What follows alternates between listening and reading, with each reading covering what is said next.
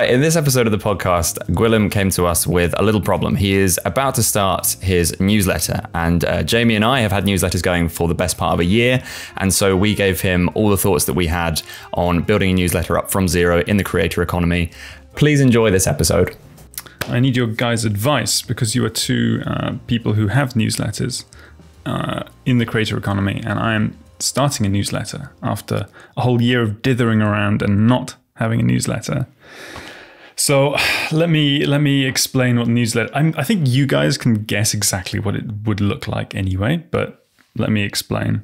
Basically, there are three reasons I want a newsletter. It's going to be about YouTube, creator economy, writing in the creator economy,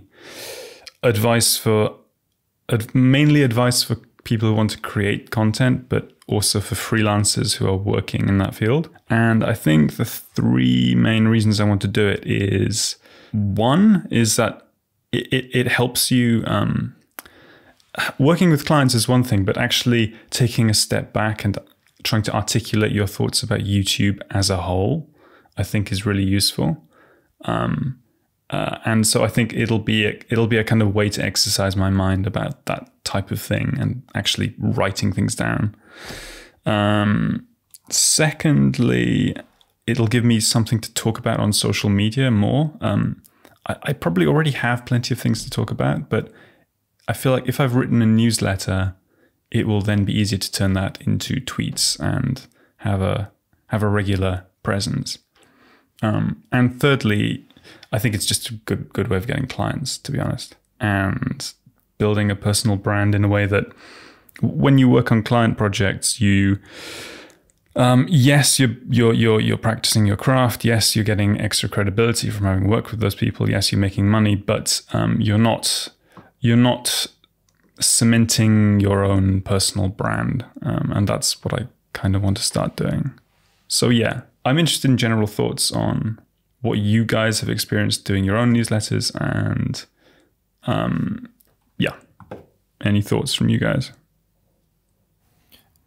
One thing, this is particularly kind of relevant for, well, to my life at the moment, because after a lot of us, we had a kind of chat the other day about business goals and where we wanted to go with this whole YouTube thing. And a realization that I had was that the niche that I'd found for my newsletter was actually something that I wasn't getting much enjoyment out of.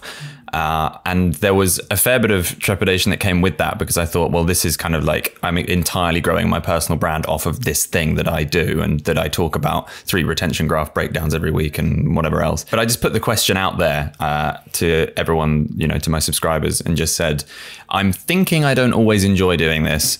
Do you just open this thing for the reviews, or is it for something else? And I think I got about 50 people filled out the form, and one person said, it's for the reviews, I would not open it otherwise. Everyone else voted the other way. I got lots of replies to it as well from people being like, we don't really care what it is. We're just interested in what you've done and what advice you might have from it.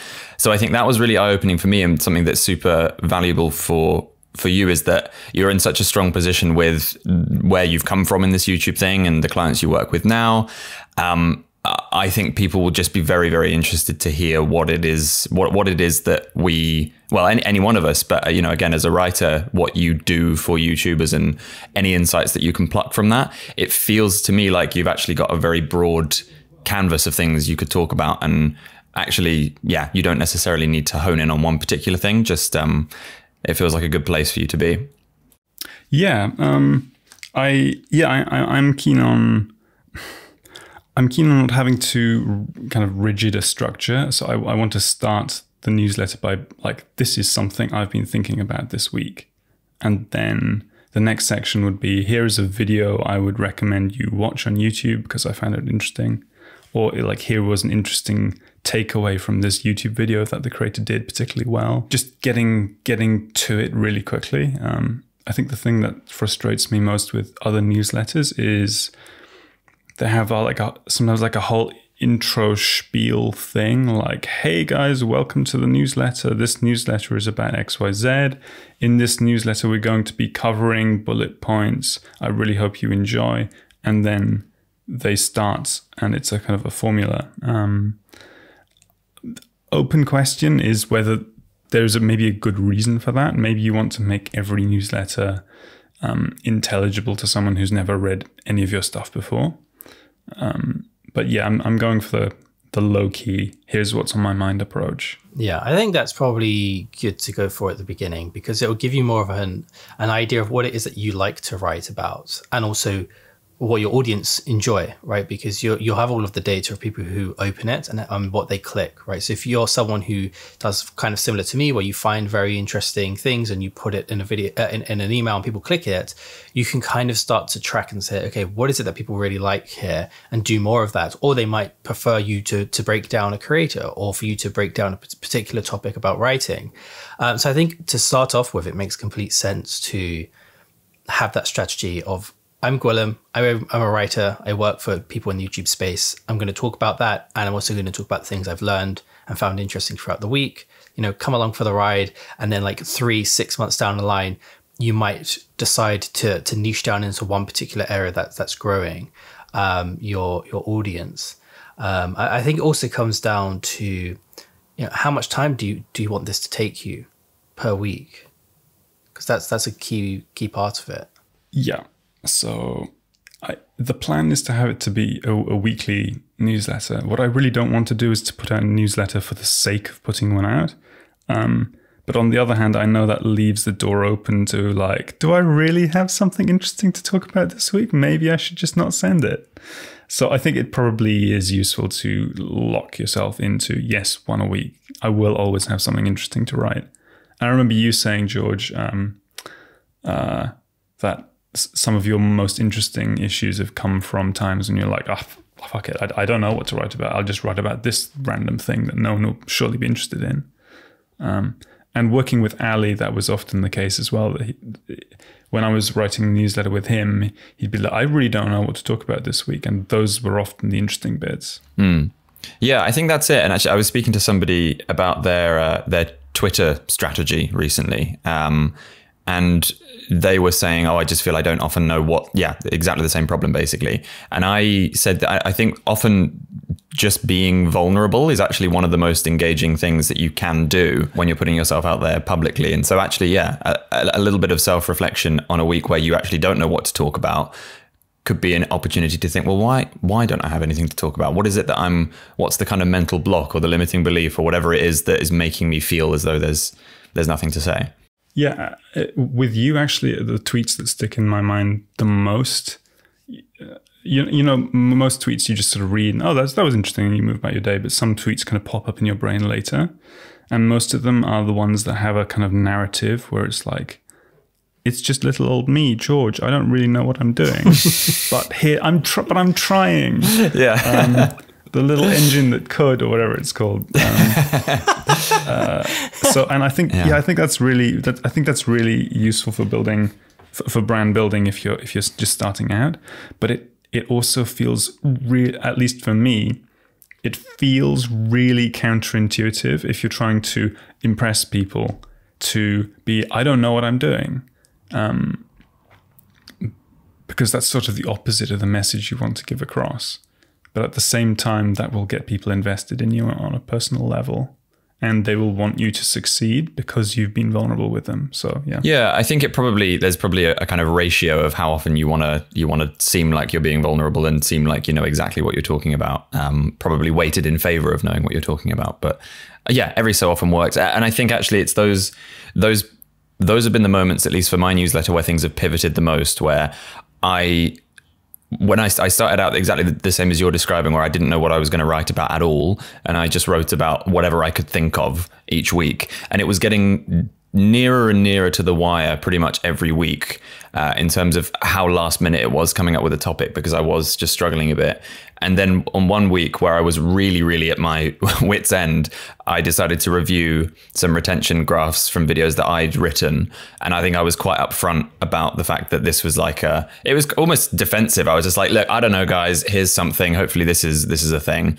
And the response to that was the best that I'd ever had. And that then became what my newsletter was for the next 6 months. Literally from that day, it was then retention graph reviews. And then the same exact thing, again, a moment of vulnerability. after the aforementioned business discussion that we had last Tuesday, I left that in a real stress. Like really, I kind of sat down in the WeWork that we were in and was just kind of like panicking. And I was trying to set my mind to all these things that we'd identified that were problematic with where my business was going and what I was enjoying, what I wasn't enjoying. And I was basically just like, and tweeted something like, I'm stressed. I can't reply to everyone. I want to, I appreciate it, but just I need to figure some stuff out for a second. And again, the response to that was so reassuring from people because everyone's going through basically the same thing all the time, I feel. Everyone was very like, yep, that's fine. No worries. That then gave me the confidence to ask that question in my newsletter. Do you guys care about the retention reviews or not? And the response to that was, no, we'll just open it, whatever you're talking about. And so, yeah, I think there's a lot to be said for those moments of vulnerability when you're putting stuff out there. But again, if it's just 10 weeks in a row of, I don't know, what should we talk about? Then yeah, that's probably not going to get engagement either. But yeah, it's interesting. Jamie, how do you feel about your newsletter direction and content? Because yours is a bit more curated links, and this is what I've been seeing this week, which is kind of what I want to make the second half of my newsletter into, just so there is some content that almost writes itself.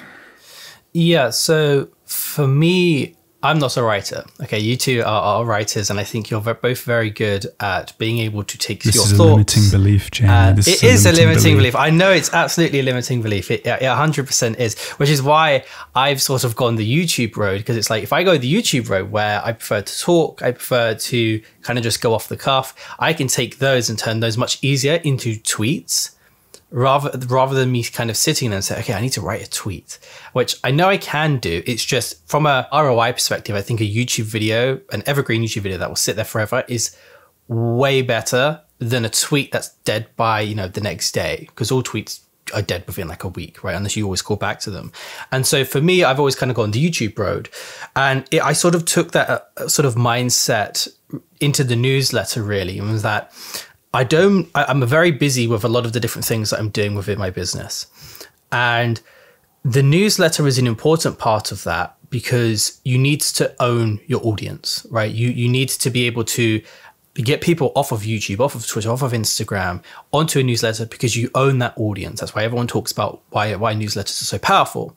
And so I had to create one. I've created one, but I didn't want to spend all of this time every single week thinking, okay, I've got to try and come up with like basically an article. It's basically a blog post that you're writing every single week of like, what's this one key piece of information that I can, condense into this really short but powerful newsletter that people are going to find, incredible. It's like, I didn't really have the time for that, to really condense that and write that in an interesting way for a number of people and then do that on a weekly basis. It just felt like it was going to be an unnecessary pressure for me. And I did a lot of market research to kind of look at who are the top, creator economy newsletters and the top newsletters everywhere for every single topic. And one of my favorite newsletters of all time that I've been subscribed to for over 10 years now is Tim Ferriss's 5 Bullet Friday. And I know many other YouTubers and creators have gone a similar route, like Chris Williamson with his, I think it's called 3 Minute Monday, pretty much the exact same thing. And he translates that into an Instagram and LinkedIn carousel as well. So it's kind of like one thing that you talk about versus 3 to 5 different things that you found around the web that are useful to you and others. And you can give your own thoughts on why that tool was incredible or why that YouTube video is really good and you should check it out because it's going to get you more views or more money or whatever it is.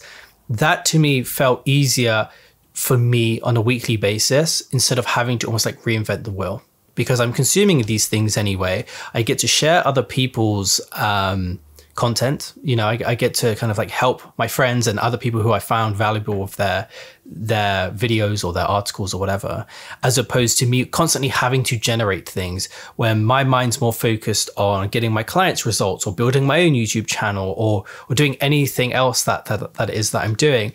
And so I sort of took the conscious decision that if Tim Ferriss has like over 500,000 people on his newsletter and all he does is share links, why can I not do the same about the creator economy? Because there weren't many people doing that or anyone doing that. And so that was really my approach going into creating the newsletter. Interesting. So two thoughts. One, how successful do you feel the strategy has been so far? Like, I'm genuinely curious. Because my question, I think that it is possible to look at what like the big dogs are doing and then be like, that could work for me. And then you might end up posting long Twitter threads that are like, here is how to like reinvent your life or whatever. But no one cares because you're not Tim Ferriss. Likewise, I guess I feel like your strategy, Jamie, probably works really well if you're funneling people to the newsletter from another source like your YouTube channel, or maybe if they just like, once they know you, they trust your recommendations. Loose thoughts. Yeah, so the reason why I took that approach is I have other areas where that I tweet every now and again. And so people come from the Twitter. I have the thumbnail vault, where if you sign up for that, in the agreement, it's that you get signed up to the newsletter. The people that have signed up for the thumbnail vault, for those listening who don't know what that is, it's a website with a library of over 1,000 different thumbnails, like the best thumbnails on YouTube. And they're all sort of broken down into why they worked. And I've had thousands of people sign up for that. And so they all go onto the newsletter, which is really good. And the unsubscribe rate there is quite low for those who do sign up. They all stick around, and it's because it's useful to get that every single week. And I have thought about doing things like, let me write a little bit of a blog post or something in here before we get to the links. And maybe I will in the future, I don't know, but I kind of just think people know exactly what they're getting. And I kind of want to stick to that. And I think that's why people like Tim Ferriss's newsletter, because 5 Bullet Friday, it's been the exact same thing for over 10 years. And part of what sells it is the fact that it's just 5 bullet points. It's not like, because I get so many newsletters and it's like, like another like paragraph after paragraph after paragraph of something. And it's just too taxing. Like, I don't really care. And I'm quite a visual person. I like videos and I also like listening to podcasts, but I don't really like reading as much. And so I find that tends to be the case of a lot of people who watch YouTube videos, right? That's why they're watching videos and not reading books or articles. And obviously there is a mixture there of people who do both, but a lot of people like to watch content. And so me being able to provide them with very good YouTube videos in the news, in their inbox every single week is more valuable than me writing another blog post that's going to sit in their inbox with another 5 that have come through that week that they've also subscribed to. And it's demanding. Like, what if it hits the inbox of someone who just doesn't want to read right now, or it's too long, and like it just feels almost like it's wasted effort. But I think in your case, it makes more sense for you because you're a writer. You need something that is top of funnel, right? And this is one of the questions I was going to ask you, was like, how are you going to get people on the list? Because in your case, you can write the newsletter that can be translated to tweets or even carousels for Instagram and LinkedIn. And that will then feed people back into the newsletter and like vice versa. And so you'll start to kind of like build this flywheel, which is what I think makes sense for you. Whereas as you pointed out, at this stage, I'm not Tim Ferriss. Like, I'm not this huge guy who's got millions and millions of people listening to him every single week. But I believe as I build an audience, that newsletter will get stronger. And no matter how big that gets, the pressure is going to stay relatively the same because I've only got to share 3 links every week. Whereas in your case, if you had like 10,000, then 20,000, then 30,000 is just great. But now you're like, oh, okay, I've already got to, come here with something to say because now I've got 50,000 people and there's a bit more pressure there and it might stress you out. So yeah, a lot of extra thoughts there, but yeah, I would say try and go that experimenting route of just trying things out and define what your newsletter will be over time. Yeah. I think that it's definitely nice to have something that will never feel ominous. And yeah, I think that's the reason why at the moment I don't tweet that much, is because I have a little editor who lives in my brain who's like, ooh, I don't know about that. Maybe sit in it for like an hour or two, like maybe rewrite it later, keep it in your notes app. Yeah, I think I'm going to have to fight and kill that editor if I want to get the newsletter out regularly on time and turn it into tweets. I think everyone has that with everything that they create. I feel that all of the time. It's why I sometimes don't tweet. And it could be something very useful, but I'm just like, is it good enough? You know, is that a good enough insight? And so sometimes I'll just wait until I have like the really big thing. But I think some of the best people out there are the ones who say the basics over and over again in different ways. And that's really how they build their Twitter audiences. And I think with a newsletter, you've only got to say it once, really, if you think about it as not just a newsletter, but a blog. If you had a website where those newsletters were then made into a blog post that people could even find through Google search, I think that really then does just change everything. Because the tweets expire after a couple of days, no one sees them. Similar for newsletters. People delete it. No one ever really goes back and reads a newsletter. Even if it is on something like Beehiiv or ConvertKit, where you can see all of the previous editions, no one really goes in there. But if it's on a blog, it might be a little bit more accessible. And so maybe that's sort of a strategy that you take as well. So there's a guy who you surely probably know on Twitter called Visakan Virasamy. And he's got this. Are you familiar with him? I've seen his tweets years ago, but I haven't seen his stuff in a while. Okay. No, great tweets. But he has this ongoing thing. His approach is that he's building this sort of multiverse of his threads and tweet ideas. So often in the middle of a thread, he'll be like, and this is exactly what I was talking about here in this thread from 2018. And he's got this sort of encyclopedic amount of threads by now about, I don't know, being creative, being, I don't know, self-doubt or writing or whatever it is. And I think that's a really cool model where you build out a lot of things that you constantly refer to. And that your audience, the more familiar your audience is with you, they'll just see the link and they'll be like, oh yes, that thing. I know that thing. I've read that thing. And if someone is not familiar, they'll be like, oh, what's that other thing that I could read? And so he's not having to re-say the same thing a lot of times. He's just linking. It's a good strategy. Wikipedia. I've seen Naval do it. I've seen Danko do it. A lot of the big Twitter guys tend to have like this spider web of all their tweets pointing to one another. Kind of similar to YouTube, where you have your end card and your info cards pop up and you're just pointing everyone everywhere.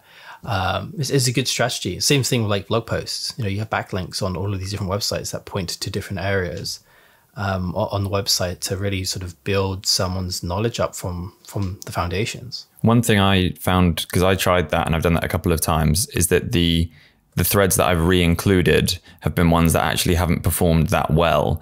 But when taken together, people's response to it is, my word, what a lot of value in this one thing. When actually at the time, some of the individual threads would get almost no traction at all. It was almost an excuse for me to try and get them in front of people again. But yeah, as Jamie says, as you say, it's definitely worthwhile doing that. And you don't need that many as well, as long as, five threads that you write, and then you can kind of combine them in an order that makes sense. Yeah, totally. Question for you, George, because I know you started your newsletter on Substack and now you're on Beehiiv. Close. ConvertKit. ConvertKit, sorry. Mm-hmm. It's you that's on Beehiiv, Jamie. Yeah. Mm-hmm. Okay, so you started on Substack and now you're on ConvertKit. The question in my mind, because I remember you saying earlier that Substack maybe makes your newsletter more findable. What are your thoughts on where you would start if you were starting from zero today? Yes, it would be. It would still probably be Substack. The reason I switched was for the additional functionality of ConvertKit, which has ended up paying dividends in the end.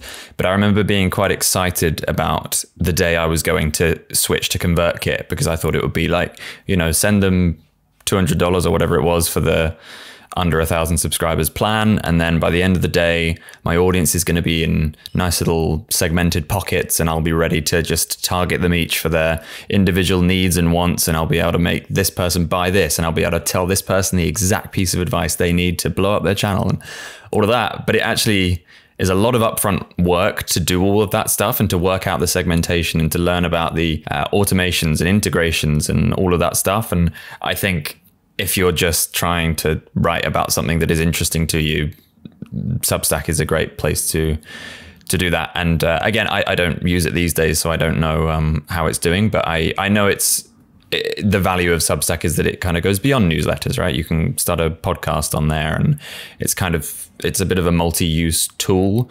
Whereas I think the ConvertKit switch or the Beehiiv switch, whatever it is when you're maybe starting to build up that audience a bit more, and you need to figure out, right, how am I going to scale this efficiently? How am I going to incorporate this as a part of my business rather than just an initial, let's just start building the personal brand and getting my thoughts out there?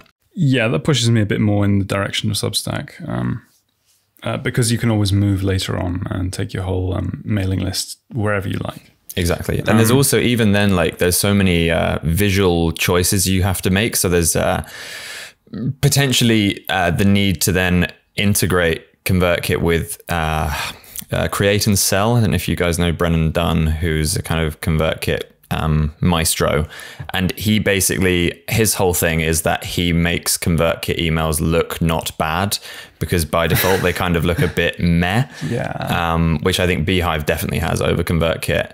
Yes. And so there's a lot of visual choices you have to make, which Substack, you pick the color that you want your kind of store or whatever you want to call it to look like, and that's about it, and then it's ready to go. Yeah, I'd recommend using Substack as well, just to get started, because the like Beehiiv and ConvertKit do have quite a high cost. So if you don't have any newsletter followers, I think it's like $50 a month, and so depending on how quickly you get people in, you could find that you'll then end up spending nearly $1,000 by the end of the year. Wait, is that for Beehiiv? Beehiiv's about, I think, $49. Wow. Okay. Like ConvertKit is less, a lot less. I think ConvertKit is still pretty expensive from when I used it. For under 1,000, well, I've now crossed 1,000, so I just got a nice little additional bill for that little win. But I think initially, it was like $250 maybe for the year. Oh, but if you buy annual, it is discounted. Yeah. I'm just trying to find out the pricing now so we can say on the air. So it's $25 a month for the Creator Pro. Okay, that's much cheaper than what it was a few months back. I know, but that's if you got yearly and you only had 300 subscribers. So I had like 1,000 subscribers, and it was costing me $59 a month. And so that just scales. Like if you end up with 5,000 subscribers to your newsletter, you're paying $111 a month, which is pricey. But obviously you have 5,000 people at that point, you'll probably be making money from them that it'll pay for itself. But it's just one of those things where not all of them are like cheap or free. So I'd always like start out when you're first getting started, you're trying to, test out all of these different newsletter formats. There's no point sticking with Substack until you get to a higher amount. It's very similar to when we first got started with doing this. And we're like, oh, we need the best website and da-da-da. And I was like, no, just create like a Notion website. Pretty simple. That will get you the job done, and you can think about that later down the line. I think that's probably the case here with the newsletter.